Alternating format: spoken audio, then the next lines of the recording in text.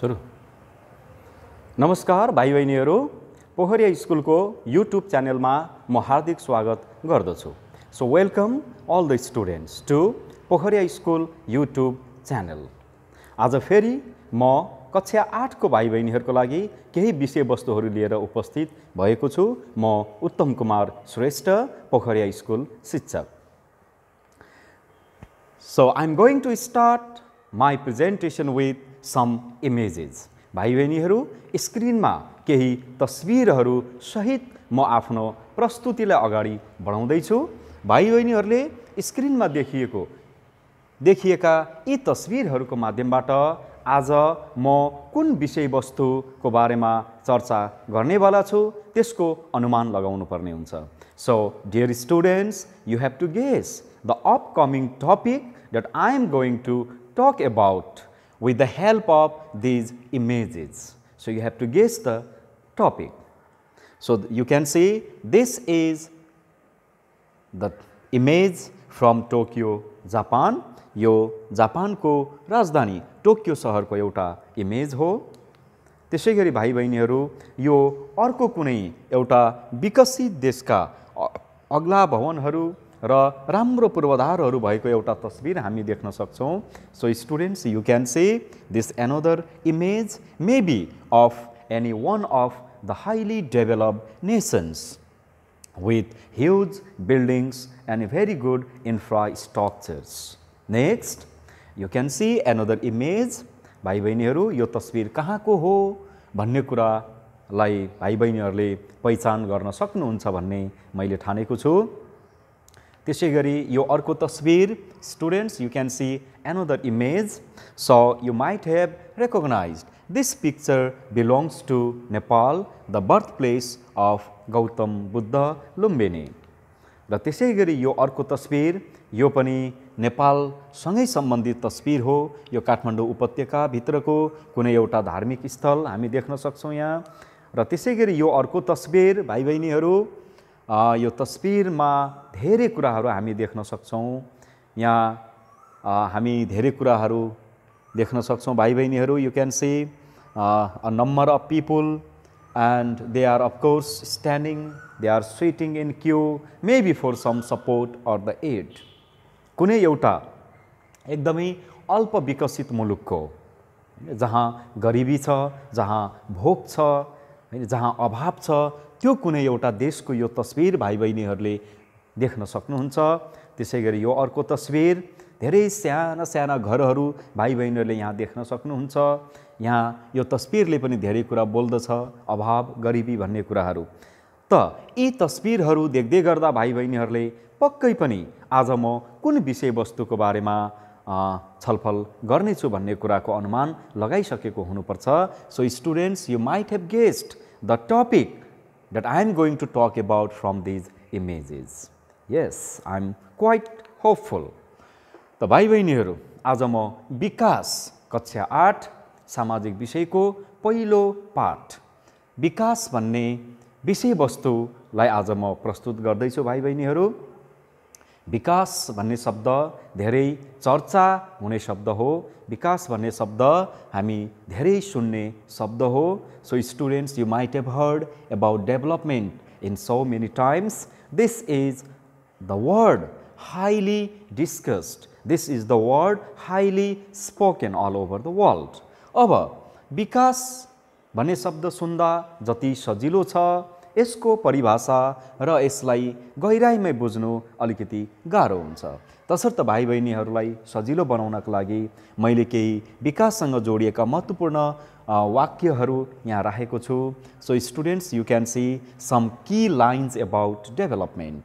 The first line is it is an ongoing or regular process. अर्थात विकास भनेको भाइ बहिनीहरु यो एउटा नियमित अगाडि बढिरहने नियमित चलिरहने एउटा प्रक्रिया हो। त्यसैगरी हामी 2 मा देख्न सक्छौं it is based on planned approach. अर्थात विकास भनेको एउटा योजनामा आधारित प्रयास हो। र अर्को तेस्रोमा हामी देख्न सक्छौं it is a positive change. अर्थात हाम्रा वरपर परिवर्तनहरू त नियमित भइरहन्छन्। परिवर्तन एउटा प्रक्रिया हो। धेरै प्रकारका परिवर्तन हामी हाम्रा वरपर देख्छौँ। त्यसमध्ये सकारात्मक परिवर्तनलाई चाहिँ हामी विकास भन्ने गर्छौँ। So dear students, you might have noticed, you might have marked several types of changes in your surrounding. Changes in ecology, environment, changes in culture, changes in language, technology, industry, commerce, in so many fields. But the change which has positive impact, positive result is known as development. In the same way, the fourth line is, it is not only limited to socio-economic growth. अर्थात् विकास भनेको सामाजिक र आर्थिक प्रगति र उन्नतिसँग मात्रै सम्बन्धित छैन। विकास भन्ने शब्द अन्य विविध क्षेत्रको परिवर्तनसँग पनि जोडिएको हुन्छ। प्रविधिको परिवर्तन, हैन, विज्ञान सूचनाको परिवर्तन, त्यसैगरी उद्योग कल कारखानाको परिवर्तन, हाम्रा संस्कृति, हाम्रो धर्म, हाम्रा परम्पराहरू, हाम्रो जीवनशैली, यी हरेक क्षेत्रका परिवर्तनलाई विकासले समेट्दछ। त्यसैगरी पाँचौँमा हामी देख्छौँ, it is a Ki to एटाइन a better and easier life.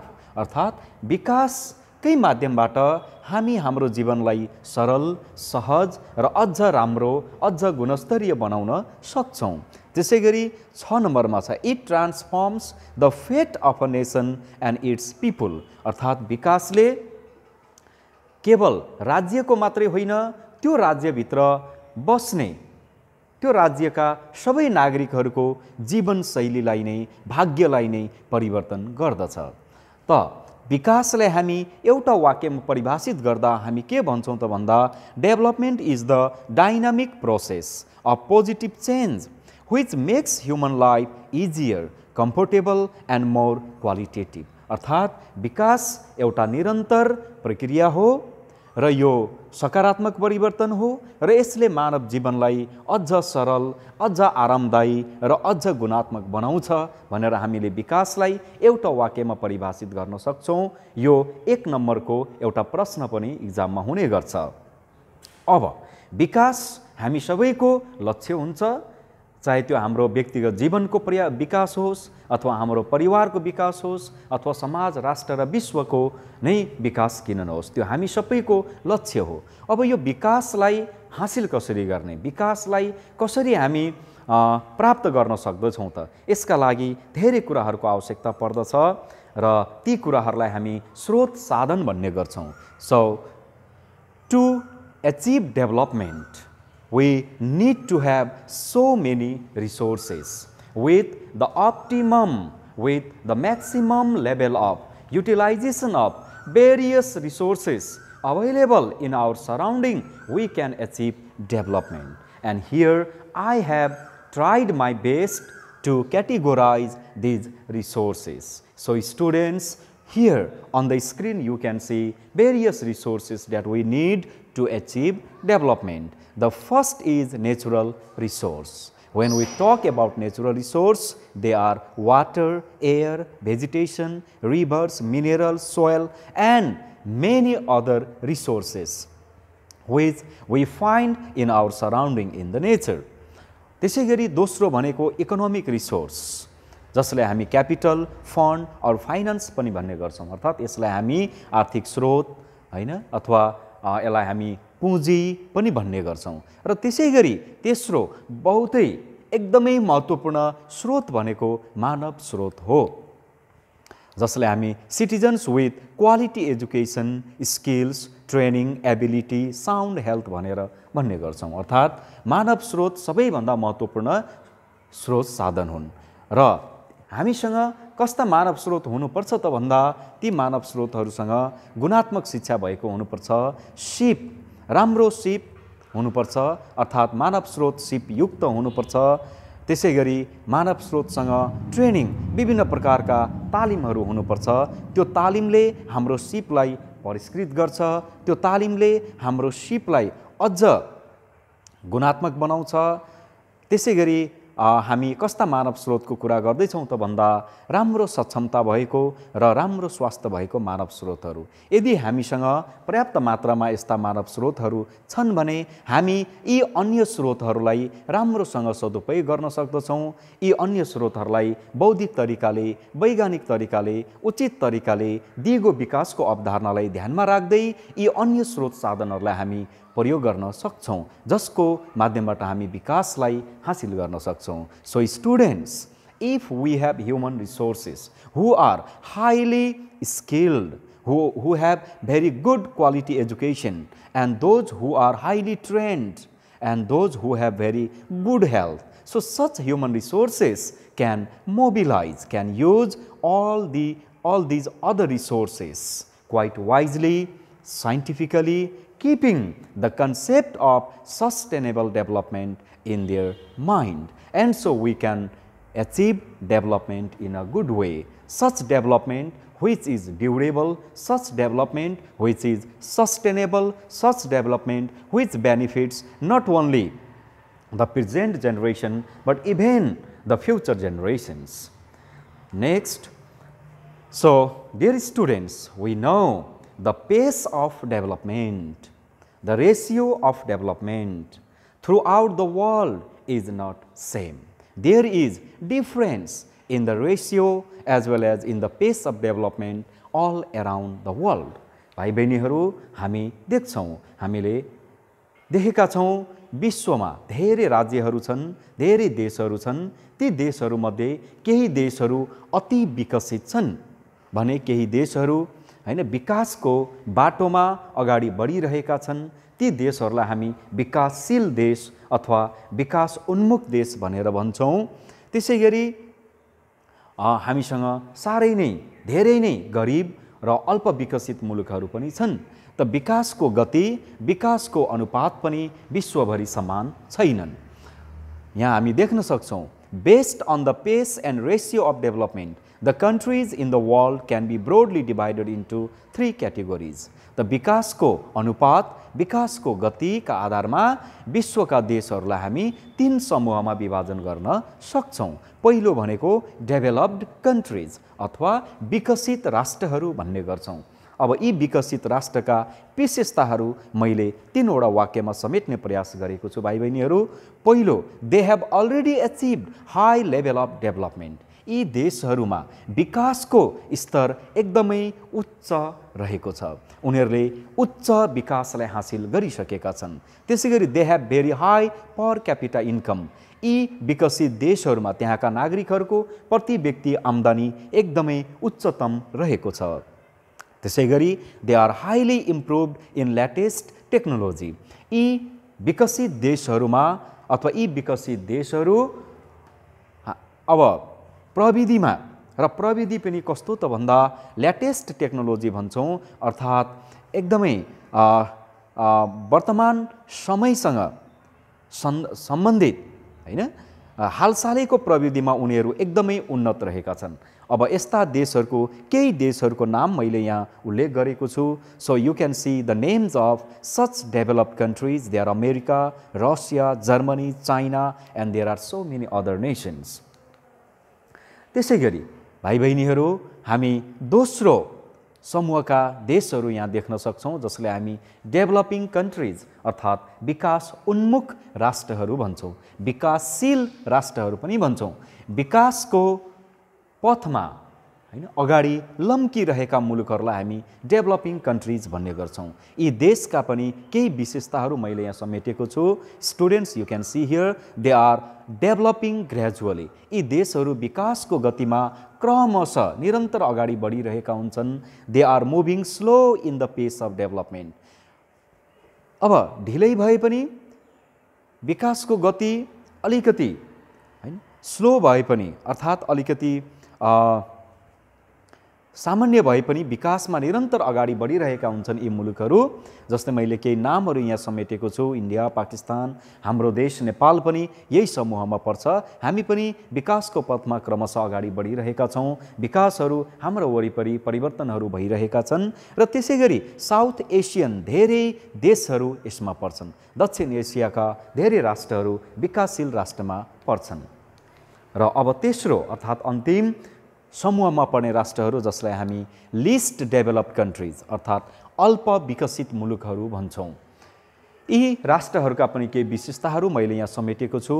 यी राष्ट्रहरू they are very poor, so list developed countries.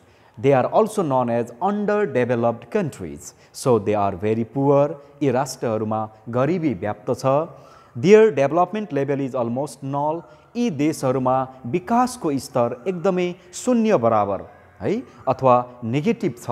त्यसै गरी there GDP and HDI value is very लो। यी देशमा कुल ग्रास्त उत्पादन अर्थात् राष्ट्रको आम्दानी र त्यसै गरी एचडीआई भनेको ह्युमन डेभलपमेन्ट इन्डेक्स मानव विकासको सूचकाङ्क पनि एकदमै तल रहेको छ। जस्तै मैले केही राष्ट्रहरूको नाम यहाँ समेटेको छु।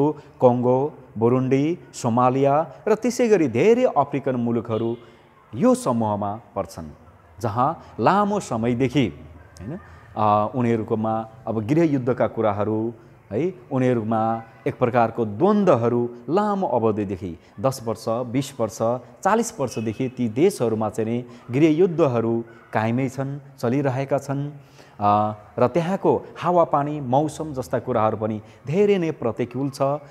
त अब हामी अर्को स्लाइडमा हामी यहाँ देख्दछौँ कजेज अफ ऱ्यापिड डेभलपमेन्ट अर्थात् केही राष्ट्रहरू जसले विकासलाई एकदमै द्रुत गतिमा तीव्रभन्दा तीव्र गतिमा उनीहरूले हासिल गरेका छन्। अब विकासको गति तीव्र हुनका कारणहरू के हुन् त? कतिखेर विकासको गति तीव्र हुन्छ भन्ने कुराहरूलाई मैले यहाँ 11वटा पोइन्टमा अर्थात् 11वटा वाक्यमा मैले यसलाई समेट्ने प्रयास गरेको छु। Students, here you can see the causes of rapid development. The first one, availability of natural resources अर्थात् प्राकृतिक स्रोत साधनहरूको उपलब्धता, प्रोपर युटिलाइजेसन अफ रिसोर्सेस, उपलब्ध स्रोत साधनहरूको उच्चतम अथवा राम्रो उपयोगको कुराहरू आउँछन्। त्यसै गरी fair and inclusive policy of government, सरकारको निष्पक्ष र समावेशी नीति। त्यसै गरी hard working, skill and energetic people हैन। जब त्यो राष्ट्रका नागरिकहरू अथवा मानिसहरू परिश्रमी, सिपयुक्त र उनीहरू जोसिलो हुन्छन्, जोस जाँगर भएका हुन्छन्, त्यतिखेर विकासको गति तीव्र हुन्छ। र अर्को, stable, far cited and transparent government. जब सरकार स्थिर रहन्छ, दूरदर्शी हुन्छ र त्यहाँको सरकार जब ट्रान्सप्यारेन्ट हुन्छन् अर्थात् पारदर्शी हुन्छ, नीतिमा पारदर्शी, कार्य सम्पादनमा जब त्यो देशको सरकार पारदर्शी हुन्छ, त्यहाँको विकास तीव्र हुन्छ। त्यसै गरी 6 मा हामी देख्छौँ जेरो डिस्क्रिमिनेसन अर्थात् भेदभाव शून्य हुनुपर्छ। त्यसै गरी people's participation in development work. जब मानिसहरूको, नागरिकहरूको विकासमा सहभागी हुन्छ तब विकासको गति तीव्र हुन्छ। त्यसै गरी डेभलपमेन्ट अफ नेसेसरी टेक्नोलोजी। जब आवश्यक प्रविधिहरूको विकास भएको हुन्छ तब मात्रै विकासको गति पनि तीव्र हुन्छ। किन भन्दा उपलब्ध स्रोत साधनहरूलाई समुचित प्रयोग गर्नका लागि, उचित र वैज्ञानिक रूपले प्रयोग गर्नका लागि हामीसँग प्रविधि हुनुपर्छ। Next, number 9, application of sustainable concept of development. जब विकासको अवधारणा दिगो विकासमा आधारित हुन्छ। त्यसै गरी rule of law and good governance. जब त्यस देशमा कानुनको शासन, विधिको शासन हुन्छ र त्यहाँ असल शासन हुन्छ तब विकासको गति तीव्र हुन्छ। त्यसै गरी good topography, soil and climate. जब त्यो राष्ट्रमा अथवा त्यस ठाउँमा हैन त्यहाँको भौगोलिक स्वरूप राम्रो छ, जब त्यहाँ माटोमा गुणात्मकता हुन्छ, माटो त्यहाँको अब त्यसलाई हामी मलिलो पनि भन्दा हुन्छ हैन, राम्रो हुन्छ। त्यसै गरी त्यहाँको हावापानी पनि एकदमै उपयुक्त र सुहाउँदो हुन्छ, तब त्यो देशको विकासको गति तीव्र हुन्छ।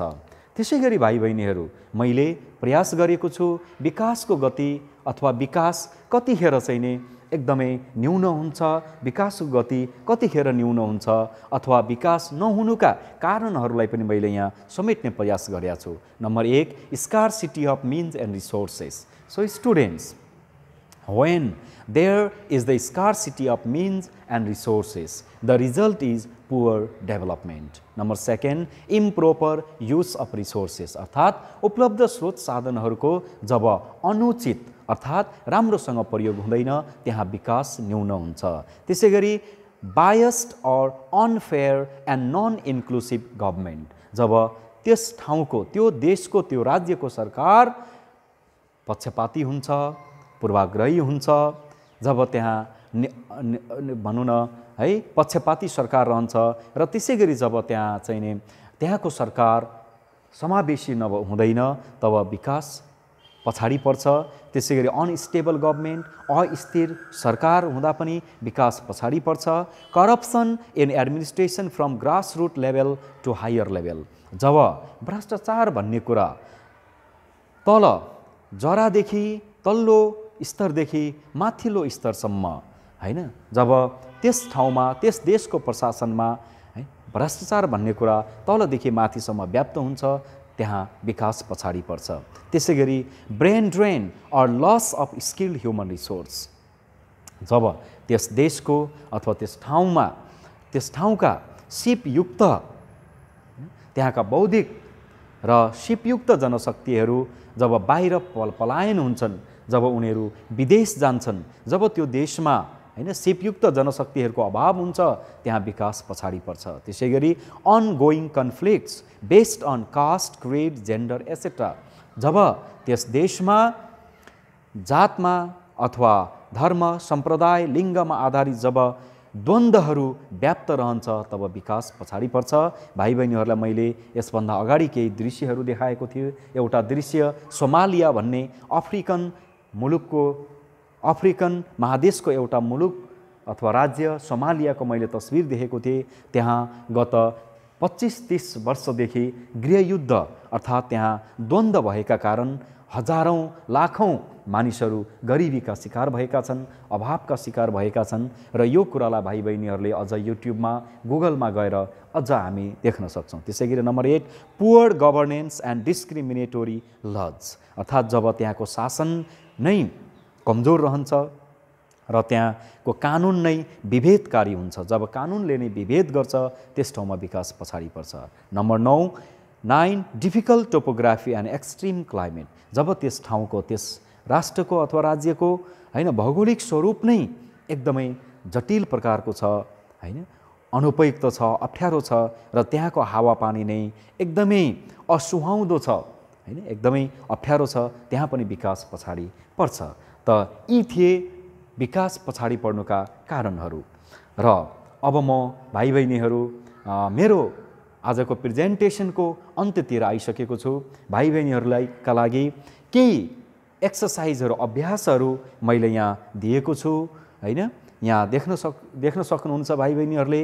पहिलो क्वेसन भनेको यो सर्ट क्वेसन्स हो, हैन यसको वाक्य 1 देखि 2 लाइनमा हामी लेख्न सक्छौँ। So students you can C I have also mentioned here some questions to engage you. So the first category of questions, they demand very short answers. Number 1, define development in a sentence. Number 2, what are the types of resources? Mention them. Number 3, what should be done for developing Nepal? Present your roles in 2 points. The second type of questions, as you can see, so they are short questions. These are very short questions and they are short questions. How is development possible? Mention some suggestions. So, भाइ बहिनीहरू यी प्रश्नहरूको उत्तर लेख्ने प्रयास गर्नुहोला। यसको उत्तरमा केही समस्याहरू भइदिए भाइ बहिनीहरूले मलाई मेरो फोन नम्बरमा अथवा हाम्रो स्कुलको युट्युब पेजमा पनि सम्पर्क गर्न सक्नुहुनेछ। त्यसै गरी दोस्रो प्रश्न छ यहाँ, development of human resources develops the nation अर्थात् मानव स्रोत साधनको विकासले राष्ट्रको पनि विकास गर्छ, यसलाई पुष्टि गर्नुहोस् भन्ने क्वेसन हो यो। त भाइ बहिनीहरूले आफ्नो तर्फबाट अवश्य पनि प्रयास गर्नुहुनेछ भन्ने आशाको साथ र अन्य जानकारीको लागि है हाम्रो पोखरिया स्कुलको युट्युब च्यानलमा अझ सम्पर्कमा रहनुहोला। मलाई मेरो मोबाइल नम्बरमा पनि सम्पर्क गर्न सक्नुहुनेछ 98 520 32 952 र 9807052952 र आज यति भन्दै आजको प्रेजेन्टेसनलाई म यहीँ रोक्दछु। धन्यवाद।